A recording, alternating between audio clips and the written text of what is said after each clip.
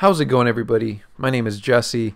Welcome back to Continues to Tick, the YouTube channel where we focus on the future, we focus on time, and just how beautiful time is and how easily we just watch it go by.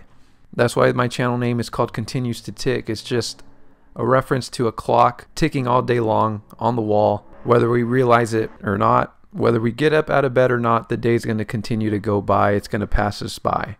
So for me, I always try my best to think of time, think of the future, try my best to stay course and be ahead of time. I don't want to be behind time and feel like I should have done something yesterday when today is a perfectly great day to start. Today affects my tomorrow. Yesterday technically affects my today, and the cycle, it just kind of continues like that.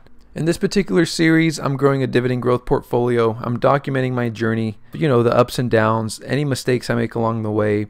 So far, I've just been staying course. I've selected some companies. I've been funding money into this portfolio. It's all happening automatically.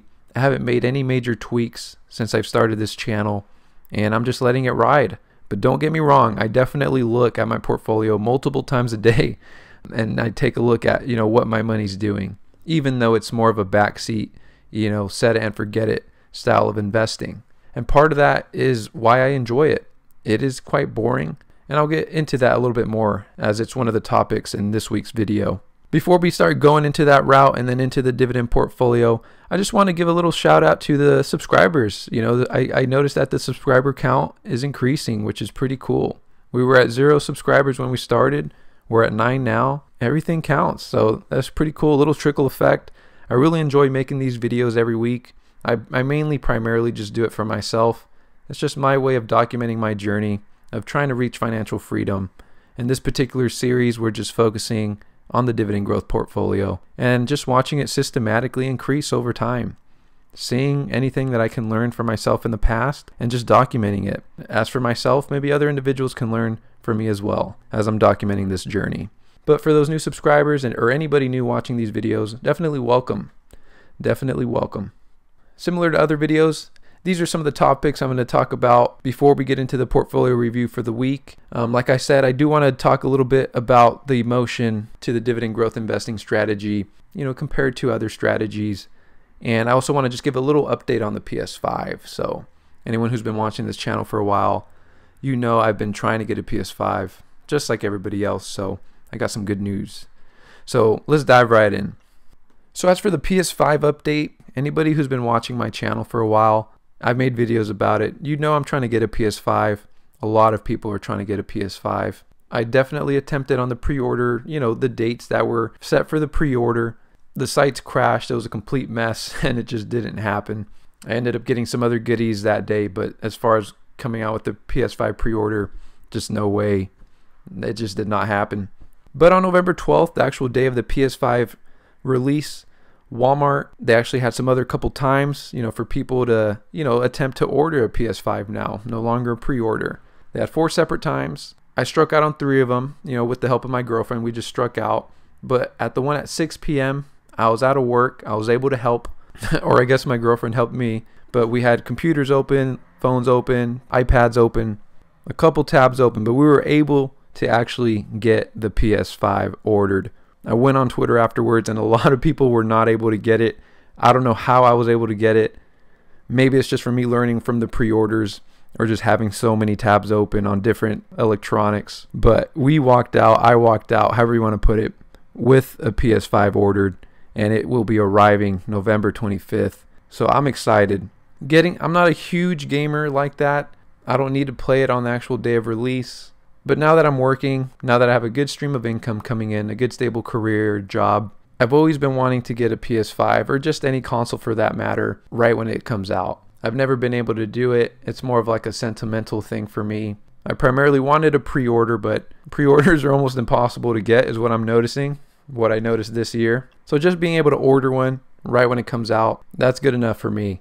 So I can almost just, check this off the list as a thing that I've always wanted to do. It's a little splurge of money, of course. Sure, that money could have gone somewhere else and benefited, better, but the time I'm going to enjoy playing the PS5 is definitely going to be enjoyed. So, it comes with the saying, time that you enjoy wasting, is it really wasted time? Well, it just depends on everybody, but here's a little video, a little bit more about the PS5. and some other goodies that I got. So check it out. Yo, how's it going? So as an update for the PS5, this past week, Best Buy, they shipped out everything that I had initially bought when I failed to pre-order the PS5, and they shipped it out. It arrived this week. If you watched any of my previous videos, I've been trying to get the PS5 for the longest time. On the day I missed out on the pre-order, I ended up, getting some other goodies in anticipation of being able to get the PS5. So this is the charging station that I got. Here's the NBA 2K21 Mamba Edition. And it came with the steel case cover here, which is really dope. Rest in peace, Kobe. He and I actually share the same birthday. And then I got an extra controller. I actually took it out the box. It's pretty freaking cool. Here, I'll show you guys. So here we are. We got, both items out the box. And this controller, it feels so good. It's not even on, but I imagine when it's on, I heard there's some sensitivity in the triggers, so it like adapts based on the game. Look at that. And it's a good size. I mean, I got pretty big hands, and the last console I had was the PS3, so I totally skipped out on the PS4. But one of the reasons why I really like the Xbox, the Xbox consoles, is because their controllers were bigger. They felt heavier duty.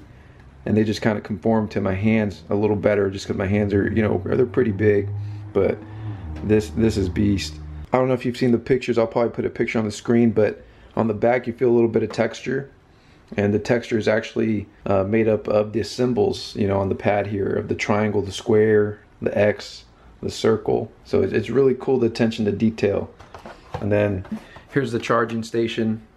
You connect it to the piece here on the back. You could put two here simultaneously as they're charging. So, it kind of like clicks in. There you go. Just like that. So you kind of just have that sitting there. And then the other one on the back charging. So I just wanted to give you guys an update, just because on some of my videos I was talking about the PS5. Got the controller, got the game, got the charging station, and most importantly, we got a PS5. It should be arriving on November 25th, so pretty cool. Pretty cool. And then as for topic number 2, how or why, my emotion doesn't change with dividend growth investing strategy, the DGI strategy. Like I was saying in the beginning of the video, I like the boringness of the DGI strategy. It's what really attracted me to it. This last week was a great week in the market. I felt great.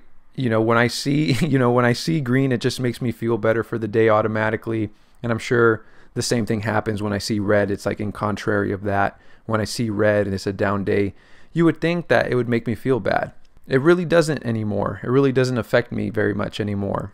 It used to. When I was playing with Bitcoin, playing with some penny stocks, playing with Tesla, the red days, the green days, they affect you differently, or they at least would affect me differently than now when I'm more focused on the DGI strategy itself. Because when you're playing with Bitcoin, when you're playing with, Tesla, and I'd say playing it in bad terms, but let me just rephrase that. When you're investing with, these strategies, there's going to be a lot more fluctuation in mood. At least for me there was, and it might just be me. So let me just talk about me. So when I was investing in Bitcoin or Tesla or other growth, style, companies or investment strategies, when there was big green days, there would be huge green days. With huge green days comes big red days. My emotion would be up, down, up, down. It would be a little less stable. And that's great, but after a while, I just couldn't see myself doing that for the long term. I couldn't see myself doing it for the long haul. That with watching YouTube and seeing other investors on YouTube and just learning of financial education, I really kind of honed in on the things that I was looking for with my investing strategy, thinking long term, thinking about the future, thinking about time, all things that I'm fascinated of. Planting seeds, seeing it grow, seeing that time. It really attracted me to the DGI strategy, the dividend growth investing strategy. The boringness of it. Because I can handle the boringness. Because for me personally, I'm fascinated with time. I like time. I like having time on my side. I also like thinking of the future. So you combine both of those things together, it's almost like I can envision myself where I'll be in the future. Just because I always think about it. Think about myself being there. Because as long as I can envision myself in the future and how to get there, I know I'll get there. As long as my systematic plan is in place, as long as I stay disciplined and stay the course, I know I'll get there. because regardless of whether I like it or not, time will continue to pass. That's the thing I can't control. But I can control what I think about and how I envision myself in the future, because in order to do that, I have to set little goals for myself to eventually get to the main goal or to a goal in the future, if that makes sense. But this last week, like I'm saying, it was a great week. We now have a direction, somewhat of a direction, of who's going to be our next president, even though some people can say it's up for debate. We also had some great news. Some people may say it's fluff news, but it's good news that came out of Pfizer. You know, talking about a vaccine that's 90% effective. You know, that's a big deal. That's big news. So this last Monday, when the markets opened, they reacted. They went big. You know, I enjoyed it. Don't get me wrong. I enjoyed it, and I benefited from it this week. And my overall portfolio definitely benefited from it, especially as I hold Pfizer too. But I like being even keel. I like being a little bit, behind, backstage, behind the scenes, a little bit more mellow. I'm not a really big fan of the really high highs and the really low lows, or even just highs and lows. I like being steady. I like being consistent. I like being systematic. I like being boring. And dividend growth investing strategy, it's boring, whether we want to admit it or not. I personally don't think it's boring. I just label it as a boring way of investing because it somewhat is. But for me, I'm excited about it. I really enjoy looking at my portfolio a lot, even though I literally don't make anything different. Like, I don't make any changes at all, even though I literally make no changes and have made no changes to my portfolio since I started this channel. $500 a week every Thursday is what I invest. Set up the automatic deposit and the automatic reinvest, automatic buys on M1 Finance, and it does it all for me. So with all that being said, hopefully some of that made sense. It made somewhat sense to me, but hopefully it made some sense. Let's go ahead and dive into the portfolio review this week. So here we are on the Jesse's Cash Flow portfolio. Like I was saying in the beginning of the video, we're pretty close to the $10,000 size portfolio right now. We started this portfolio on July 20th of 2020, earlier this year. It was quite a bit of an interesting time to start a portfolio.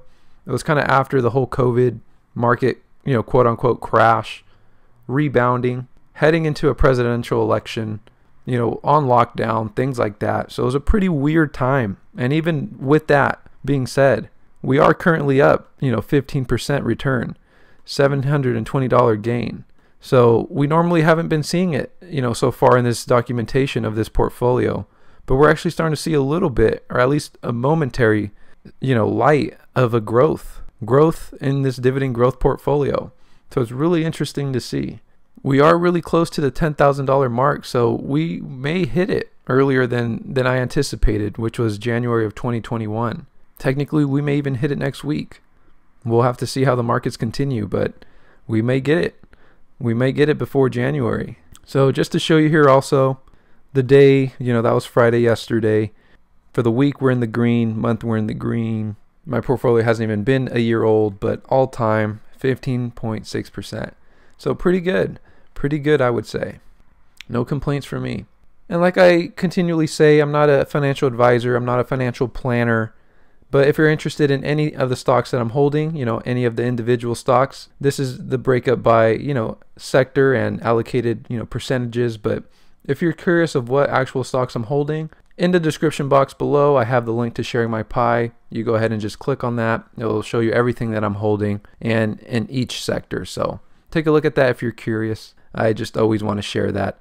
I don't like diving into individual stocks. I'm not a financial advisor or planner, so I kind of stray away from that. As far as the week, some of the activity, this week was kind of slow, but you're going to have that. The snowball action is what we noticed in last week. This week, not so much, but even with that being said, some weeks are going to be good dividend weeks. Some days are going to be good growth weeks. This last week wasn't a great dividend week, but the overall market was green. It was roaring. Our portfolio increased in size, and it's notable. But as you can see here, November 12th, we got a dividend payout from Apple. Thursday was the 12th, so I invested the $500 automatically. So here on Friday, November 13th, got paid by General Dynamics Core, 59 cents. And then, Realty Income, $1.05. So here we are, $9,900, approaching the $10,000 portfolio size, which would be awesome. If that happens to be the case, as soon as we cross it, I'll kind of show you through the little app that I'm using how much this portfolio is providing in, monthly income, annual income, and like the dividend yield of the portfolio. So we'll go into a little bit more of those details. I'll share a little bit more into that, once we get to that $10,000 mark, because that's a pretty good milestone to hit. It's a nice time to kind of start looking at statistics and potential tweaking of the portfolio. But as for right now, no tweaking necessary. I've just been staying the course, staying disciplined, staying systematic. And so far, we're seeing some growth, we're seeing some dividends, and the journey is going to continue. The documentation of this series is going to continue. I really enjoy making these videos, really enjoy sharing this with you guys. But that's going to be it for this week's video. I'm going to wrap it up here. Today's Saturday, tomorrow's Sunday. Enjoy your weekend, and I'll see you guys on the next one. Peace.